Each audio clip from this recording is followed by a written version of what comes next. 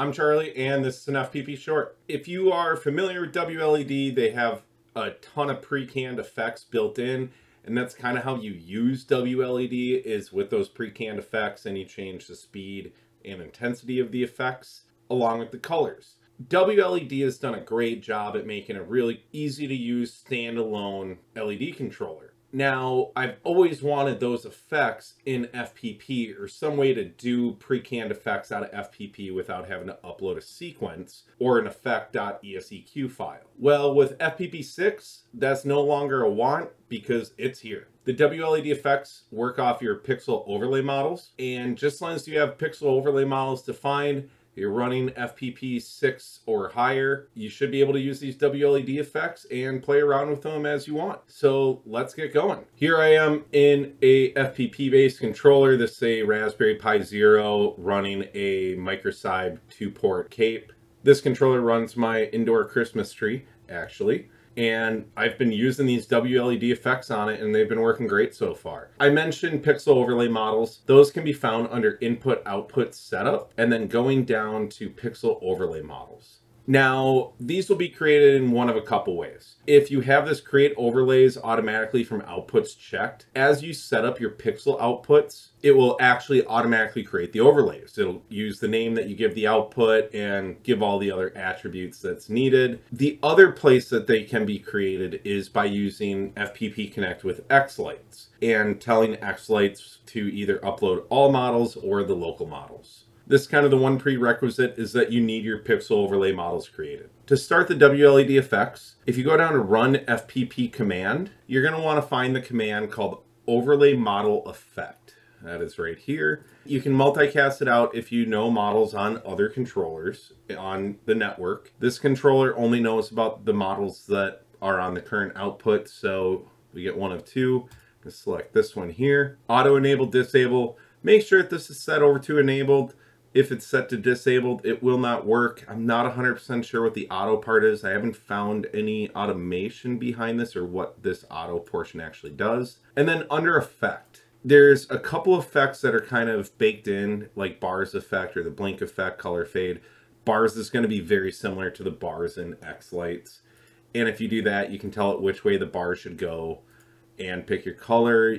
The one caveat to this is you have to tell it how long to run. It doesn't constantly repeat itself until you turn it off, which could be a blessing and a curse. But today we're focused on WLED effects. If you notice, there's a lot of them that are prefixed with WLED. There's a ton of effects here. So let's pick this Merry Christmas effect. If you're familiar with WLED, you might know what some of these are. Really, to know what they do, you just kind of have to try them at some point. For buffer mapping, you can change this around, have the effect go a different direction on your string of lights. And then you get brightness, speed, and intensity. You can change these around depending on the effect. There's one called the fireworks effect. If you go really slow, it's really slow. There's another called BPM, beats per minute. And if you turn that up, it's just flashing lights. You'll have a seizure if you watch it. So you have to play with the speed and the intensity a little bit. Once again, speed is how fast the effect runs. Intensity is, there's some effects that will fill in more of the lights or less. As you increase intensity, you get more of the effect to show. As you lower it, you get less effect. The other really cool thing about WLED is it has a bunch of preset palettes. There's a bunch of different color palettes here. I wish that FPP would show you kind of what the color palette is like WLED does. But since this is new, hopefully that's coming in the future, and we'll deal with it for now because this is awesome to have in general. The other thing you can do as well is you can define your own colors. You can do a random cycle, color 1 and 2, color gradient, or colors only. Colors only will actually do the 3 colors here. Let's do colors 1 and 2. And we'll do red and green here. And let's turn our intensity up and let's run this. Cool, so we have an effect running now. And how do we stop it? Super simple.